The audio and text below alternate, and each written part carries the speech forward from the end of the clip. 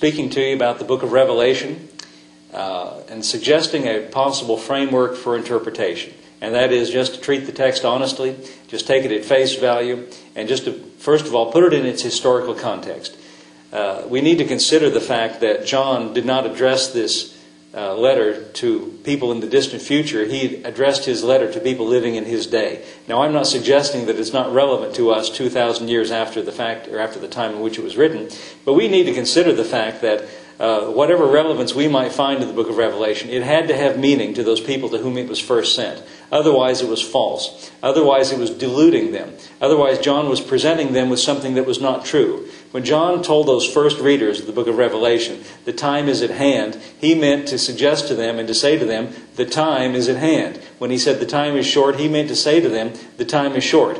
Now, whether or not we read it and apply something to our day is another thing, but it had to mean that to those first recipients, or else it's a lie. Now, I don't believe it's a lie. I believe it meant exactly what it said to those first hearers and first readers. Now, what we were discussing in a previous message is this. For what purpose was John writing the book of Revelation? Well, he was writing it to Christians living in the first century who were being persecuted, who were suffering terrible persecution, who were suffering not under the hands of the Romans. You see, the book of Revelation is written to people who were suffering in the first century. The first persecutors of the Christians were not the Romans. The first persecutors of the Christians were the Jews. In fact, Paul himself, the great apostle Paul, was one of those who persecuted Christians before his conversion. Jesus said in John chapter 16, verse 2, "They shall put you out of synagogues. Yea, the time cometh that whosoever killeth you will think that he doeth God service." He said, they will put you out of synagogues and they will kill you. Who will? Well, the people that put you out of the synagogues. Mark chapter 13, verse 9 says, "But take heed to yourselves, for they shall deliver you up to councils, and in synagogues you shall be beaten, and you shall be brought before rulers and kings for my sake, for a testimony against them." You know, this is not talking to you and me in our day. I've been to a Jewish synagogue and enjoyed a Jewish synagogue service, and I have no expectation that anybody's ever going to drag me into the synagogue in our modern day and beat me. That's never going to happen. But it did happen in the generation to whom this letter was written. It happened to the first Christians. In fact, you don't even have to go outside of the Bible. All you've got to do is read the book of Acts, and you can find several instances of people suffering exactly how Jesus predicted that they would suffer here. John is writing this letter to Christians who believe that Jesus is King of Kings and Lord of Lords, but were suffering persecution. He is writing to people who heard Jesus make a prophecy that Jerusalem is going to be destroyed by the armies of Rome, and that its temple is going to be thrown down, and not one stone left upon another. But then Jesus was resurrected, and after his crucifixion, and went to sit at the right hand of God, and they're still left here. They're suffering. They're being beaten in the synagogues, just like Jesus said they would. They're being brought before councils and in the synagogues, and they're being beaten by the Jews, by Paul and others like him before he was converted. And they're suffering all these things, and they would have naturally been tempted to give up. They would have naturally been tempted to say, well, maybe I was wrong about Jesus. So John is writing to encourage them that all the things that Jesus predicted were soon to come to pass. Don't give up. It's coming very soon, all the things that were predicted. So we need to put it into that kind of a context. It was meaningful. It meant something to them. And as we read and look through this book of Revelation, in fact, in just a moment, I'm going to point out some things to you. It has direct connection to the first century, and it points to persecutors. First of all, the apostate nation of Israel, not the modern day nation of Israel. This is not an anti-Semitic idea, but the apostate nation of Israel that crucified Jesus in the first century. Those were the first persecutors of the Christians. And then secondarily, on a larger scale, Nero's Rome, which was also a persecutor of the Christians. We're going to see both of those, the apostate nation of Israel and the Roman Empire under Nero, described in symbolic terms. Now that brings us to the second point of difficulty about the book of Revelation. The book of Revelation is, I would say, obviously written in signs and symbols. The symbolism in the book of Revelation is impossible to miss. The thing that helps us to understand or to interpret the symbolism of the book of Revelation is to realize that all of the symbols in the book of Revelation are drawn from the Old Testament.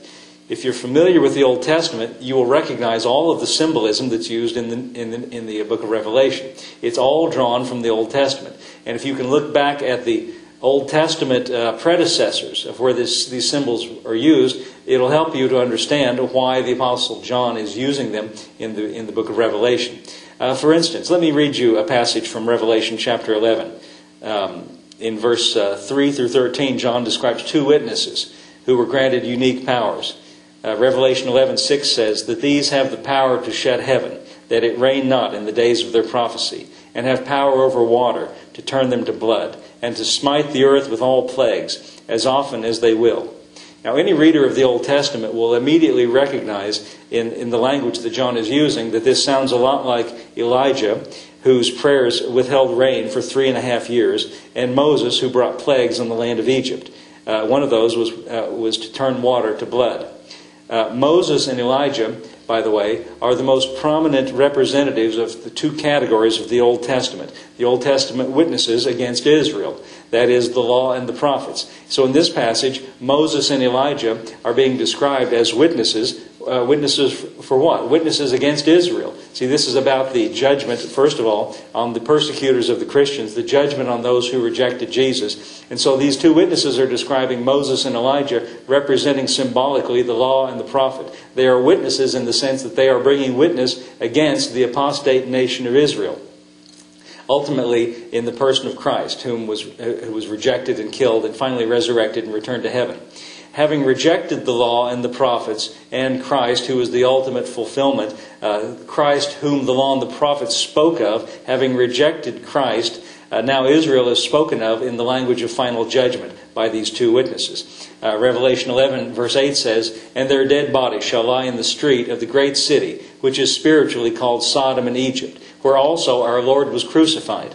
Now when we read these words, "where also our Lord was crucified," we know that it's speaking in a veiled way, in a symbolic way, of the city of Jerusalem. That's where our Lord was crucified. But notice it says that their dead bodies shall lie in the streets of that great city, that is Jerusalem, which spiritually is called Sodom and Egypt. Now what does it mean when he says spiritually it's called Sodom and Egypt? Sodom and Egypt were recipients of God's judgment in the Old Testament. But now what's getting ready to happen is Israel is going to be rejected. Jerusalem is going to be judged. And Jerusalem now is going to be in the place of Sodom. Jerusalem now is going to be in the place of Egypt. Jerusalem is now spiritually Sodom and Egypt, the place where our Lord was crucified, speaking of Jerusalem. Here's another, and we'll talk about that passage more when we come to it. The message is clear. Israel is now under the same judgment that Sodom and Egypt were under. Let's look at another passage. This is Revelation chapter 5, verse 1. "And I saw in the right hand of him that sat on the throne a book which was written within and on the backside, sealed with 7 seals." Now, I don't know about you, but I've heard many people speculate about what's this scroll? What is written in it? Sealed with 7 seals. What's in this remarkable scroll in the hand of him seated on the throne? You know, the reality is we don't have to speculate. All we've got to do is read the Old Testament. This is a symbol drawn from the Old Testament. Here's where it comes from. Ezekiel chapter 2, verse 9 and 10.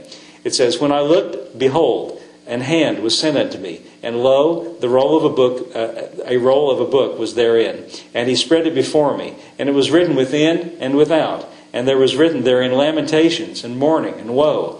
So when he says this scroll was written within and without, that comes directly from Ezekiel's prophecy, in which he saw a scroll. Well, what was it when Ezekiel saw it?